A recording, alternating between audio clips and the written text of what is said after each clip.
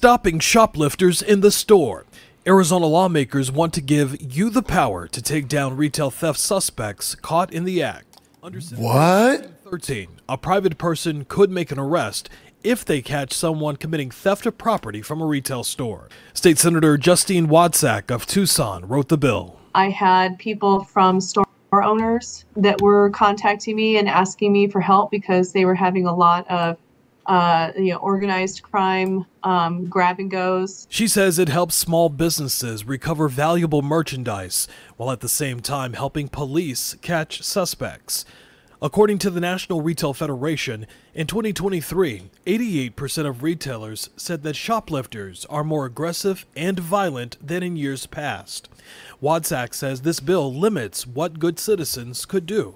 And the good citizen is not allowed to pull out a gun and hold the person at gunpoint. They're not allowed to break the law themselves. And I understand trying to get a solution to a problem, but something like this, I think, is just going to create a bigger problem. Retired police detective Larnell Farmer says that retail theft is a problem, but says that this bill could jeopardize lives.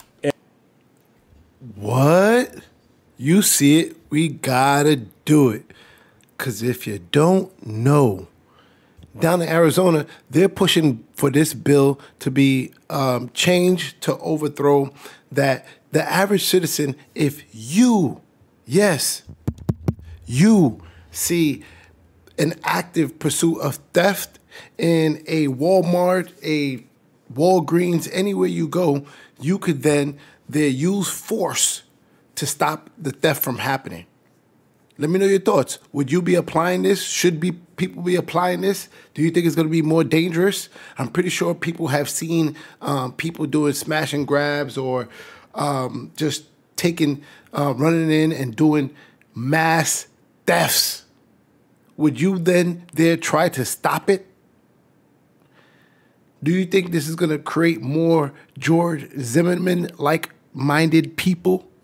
People who are going to take law enforcement into their own hands?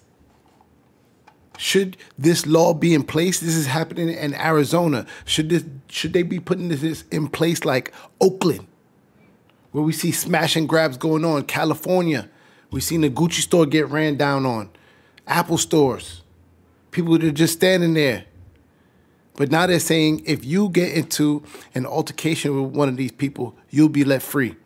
Because before, you would get probably arrested for assault because you're not supposed to get involved. But now they're moving so that average citizens can make an arrest.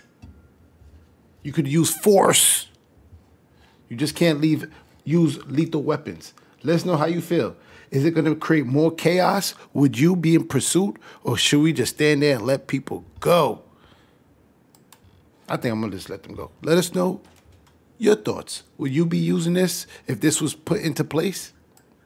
Gunpoint. They're not allowed to break the law themselves. And I understand trying to get a solution to a problem, but something like this, I think, is just going to create a bigger problem. Retired police detective Larnell Farmer says that retail theft is a problem, but says that this bill could jeopardize lives. And I've seen other incidents where shoplifters have gotten into fights with people that have tried to stop them, which he says in turn could escalate situations. Farmer also says that citizens who take on those tackles could be held liable for any injuries, which may not be covered by retailers. Is that store going to take on that liability of Joe Blow citizen essentially acting on behalf of that store? And I don't think they will. That liability is going to fall on that person. The bill now heads to the House after passing the Republican-led state Senate without the support of Democrats. Jonathan McCall, 12 News. Let us know how y'all feel, man. Let us know how you feel. Should this be something that should be put in place? Should this be put in place, this bill? Let us know your thoughts. Let us know your thoughts. Because if so, they need to put this in place in Oakland. Maybe Oakland needs to put this in place. Oakland, let us know how you feel. Should this be put in place, Oakland? Tap in. Tap in. Tap in.